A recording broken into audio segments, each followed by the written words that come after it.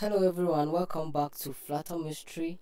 It's been a very long time, and I'm really sorry, but with this I was doing it for all of us because I was trying to build up the little that I know, and then upgrade from that place to you know to a bigger height where we can share experience. Where I was just a beginner, and I thought as much, why not upgrade and then do something better. So I stayed back, relaxed, and worked on a whole lot of applications, many of them, what e-commerce, Uber type, store inventory. So I'm done, and I would love to share with you all these things that I learned.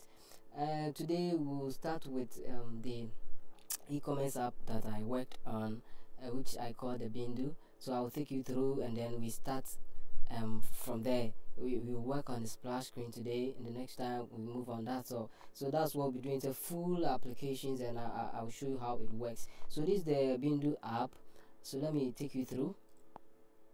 So when you click, there is no white background before the logo. It's just open straight. So I'll show you that today, and then you can log in, or just you get started. So I have an account, so I'll go straight, and it logs me in automatically. I don't have to re-enter my details again, and I'll show you all of that. And here is the application itself, from the title to the cart and the cart counter to the search, sliding banners. This is some other categories here. We have other banners, the product, another banner with some products. So this is how the home page looks like, you see. And then when you go to the categories, this is how my categories looks like. It's just amazing, some nice stuff. So I have worked a lot into this app so that we learn a lot, so that you guys too will know and learn a lot from me, like what I have learned. So with all these categories and subcategories, like this, you can go through, and when you press, it should take you somewhere. It should show you jeans category. Yeah, hold up. You come to my cart.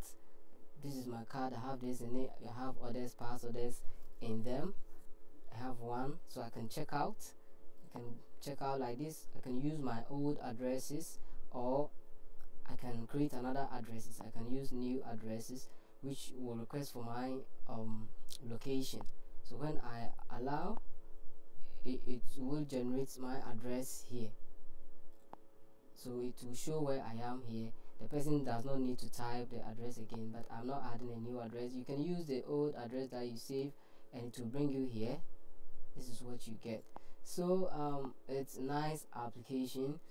And then when you come to my account, you see your picture here, your email, your name, your balance, your orders. You can edit your profile. The app has a whole lot of stuffs in them, a whole lot of stuffs that I'll be taking you through one after the other, so that you just understand. And when you click on the product, it takes you to the product details page, and here you can still see your product, or you can add the product to your cart as you want. So now it's counting to item added. You can select size, the quantity, choose your size, your description. This is how it is here. A whole lot, anything.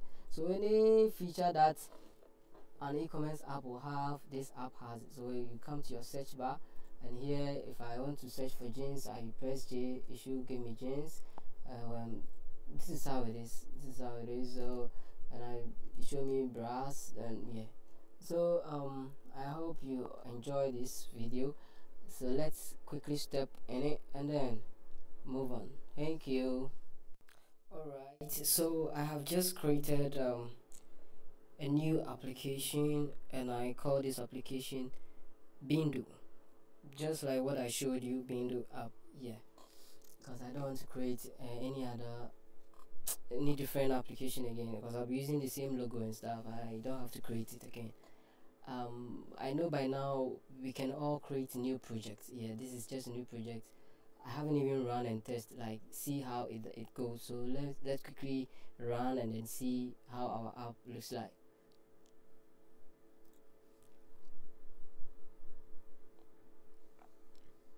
So the app is running now. You know, the first time it will delay. It takes time because it will be downloading some Gradle files and stuff. So it really takes time.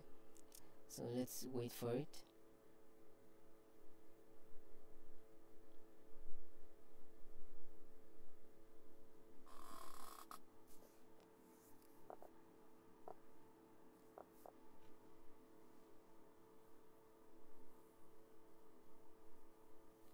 Okay, so I see it's finished installing.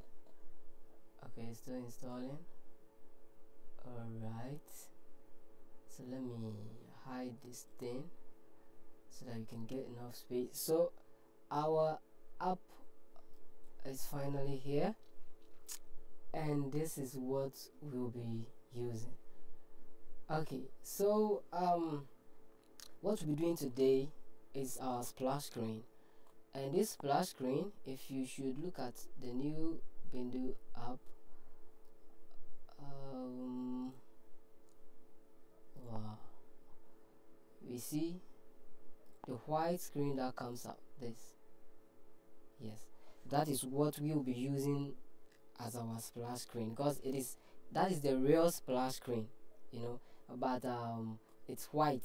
We can load this white thing before loading our main splash screen, so we will replace an image with this white thing here. Alright, so I have my logo created already.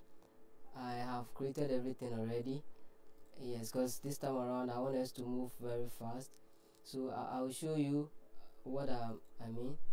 This is my logo. It's very big. This is the logo, and I have placed the logo on a background that I love the color so much. And the size of this thing is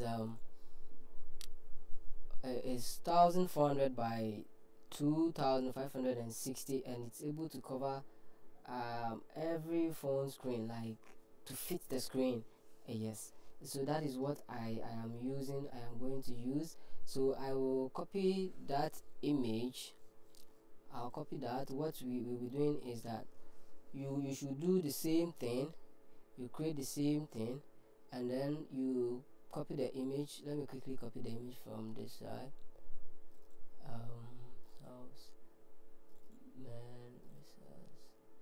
Okay, so I have the image here. I'll copy the image, and then I'll quickly go to my Android folder, Android app source, main, the resource, and then what I'm going to do is that I will paste the image here in all these map folders. I'll paste the image there like this. Alright, so now, yes, alright, so now I have the image with the logo in all these folders, and then from there what I'll do is I'll go to my drawable here. Okay, so this is what is showing the white background. This is what Android Flutter gave you as default. So it's item Android drawable, and it's equal to Android and then color white. So what we're going to do is that we will clear this thing, the Android drawable blah blah blah. We will first remove this. Oh, let me see. Okay, let's just remove that. We'll first do that. Remove this. Or we can, let's take it off. because we also have it here. Alright, and then we'll use this. So let's comment these things out and then clear this, and now we have this. So in the item here, let's say Android, we use gravity. Android gravity equals to center. Alright, so it places our image in the middle, like in center. It does not overflow or make smaller in it. It just fix the image in there. And then what we will add to this is this. We will say Android layout width. Android is a layout width, width equals to, you see, it should match parent. Alright, if you worked with JavaScript Android app, you understand this, and it's very simple. And then from there, the next thing is we'll do it for the height too.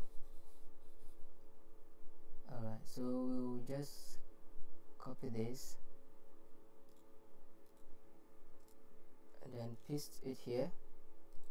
So this place won't be width, but it will be height,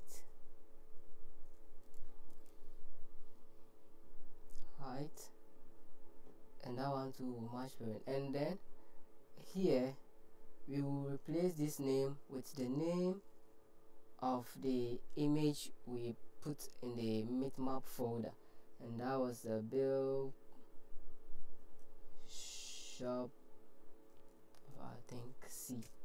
Build shop C. Let me quickly check. Yes, .png, but here you don't add the .png.